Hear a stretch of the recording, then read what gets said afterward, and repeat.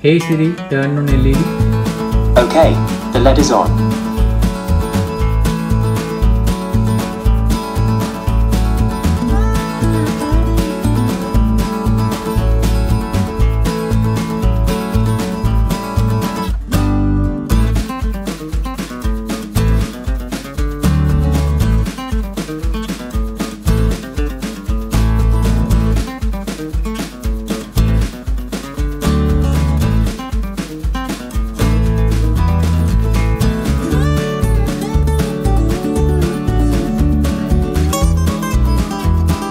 Welcome you all to my YouTube channel. This video I am going to discuss about encoding and decoding techniques with Arduino.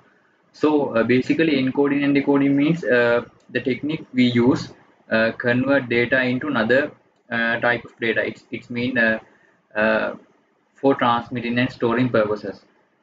So base 64 techniques, the algorithm we use for converting our data to another data format.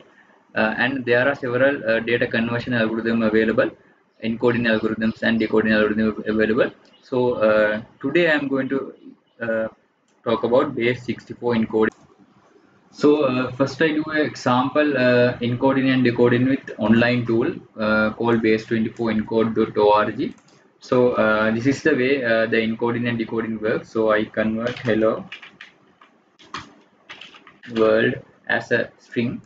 So you can encode this using a Base64 algorithm. You can see here the encoded text. It has show like this. So you can decode this string.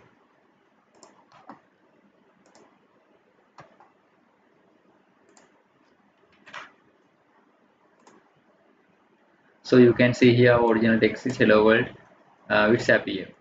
Actually, this is how the encoding and decoding work. So it's convert a data to another data format using an algorithm. So we'll see how we implement the base64 encoding and decoding in our Arduino project, or with ESP module, or with Arduino base microcontroller. Right, first you need to download base64 library for your Arduino IDE. So this is the base64 Arduino library. So I will put the GitHub link on my description line, so you can download it using this link. And once you download it, you can open your Arduino IDE and install it using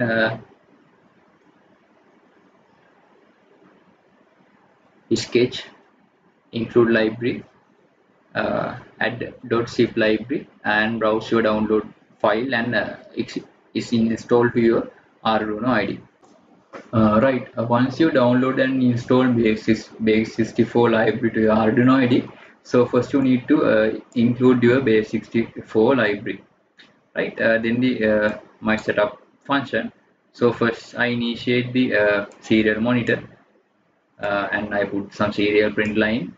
This is for base64 example, and this is the line for encoding your text. First you need to assign your string to a char array, and you need to get the length of array, mean your length of the string, and this line is a then use this function for get encoded length of your length,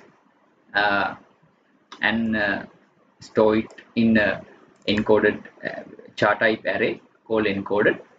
And this is the function we use to encode our text. You need to pass the length array encoded and your input char array and the input length and the size. Once you call this base64 encode function using these parameters, you can get the encoded text as a encoded. You can in this line we use to print the encoded text. And how it's decoded. So actually this is the encoded text for hello world.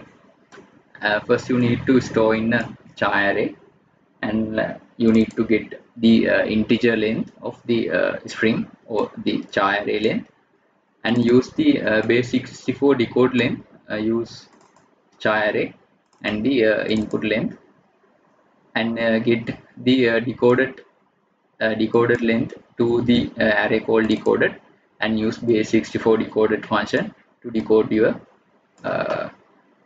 string, and this line will be print your decoded string. Right, once you write this code, actually this is sample one, so you can use this code for starting the encoding and decoding. So I will put this in my description line. So once you write it, so you need to compile it and upload it to your microcontroller. Right, and you can see in your serial monitor.